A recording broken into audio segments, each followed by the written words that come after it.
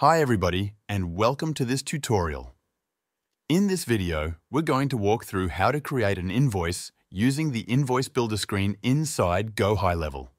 This is the page where you enter all the details about your business, your customer, the products or services you're charging for, and how often the invoice should be sent. To create an invoice inside GoHighLevel, first make sure you're logged into your account and have selected the right sub-account or location. Once you're in the correct location, look over to the left-hand menu. Scroll until you find the section labeled Payments. Click on Payments. Inside this section, you'll see different tabs like Products, Transactions, and Invoices. Click on the tab that says Invoices. This is where all your invoice activity takes place. From here, click the New button at the top right of the screen. That will bring you to the Invoice Builder page, which is where we'll spend the rest of this video. Let's go step by step through each section on this screen. At the top left, you'll see the section labeled Business and Customer Information. This is where you connect the invoice to your business and to the customer who will receive it.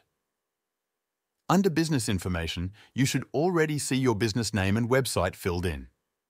In this example, the business is called Smith Orthodontics, and the website is already attached below. If you need to edit this information, you can click the small pencil icon to make changes. Next to the business information is the Customer Information section.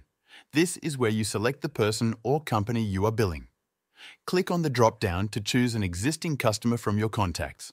If you don't see the customer listed, you'll need to go back to your contacts and create them before returning here. Once selected, the customer's name and email will be pulled into the invoice automatically. Now we move down to the section labeled Add Products. This is where you list the items or services you are charging for. Each row is called a line item. You can either choose from your existing product catalog or manually type in new product details.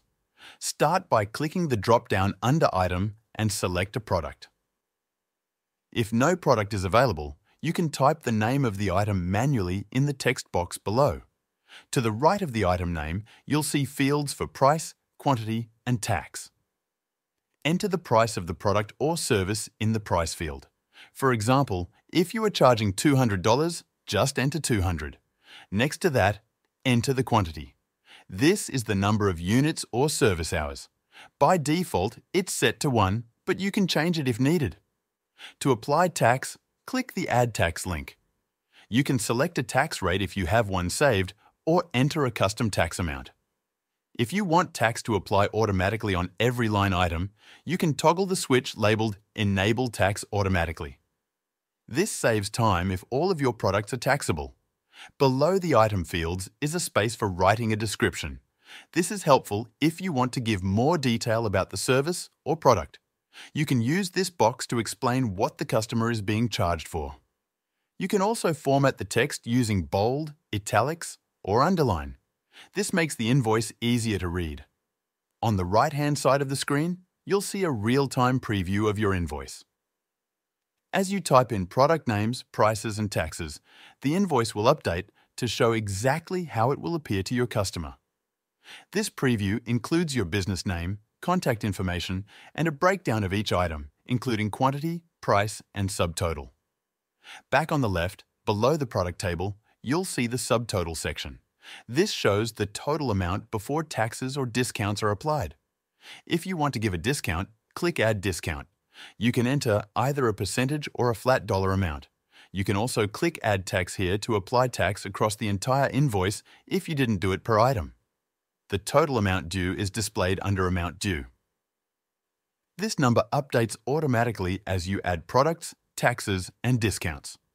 Always double-check this number before saving or sending the invoice to make sure it matches what you intend to charge. Now let's look at the bottom of the page. You'll see a section called Recurring Invoice Settings. This is for invoices that need to be sent on a regular schedule, like every week or month. Use the drop-down menu under How Often to select the frequency. You can choose options like weekly, monthly, or yearly. You'll also need to set a start date and, if needed, an end date. For example, if you want the invoice to be sent on the 1st of each month for 6 months, You would set the start and end dates accordingly. At the top right corner of the screen, there are two buttons, Save and Schedule. Click Save if you want to save the invoice as a draft and send it later. Click Schedule if you are ready to send the invoice or set it to go out automatically based on your recurring settings. If you click Schedule, a window will pop up asking for confirmation.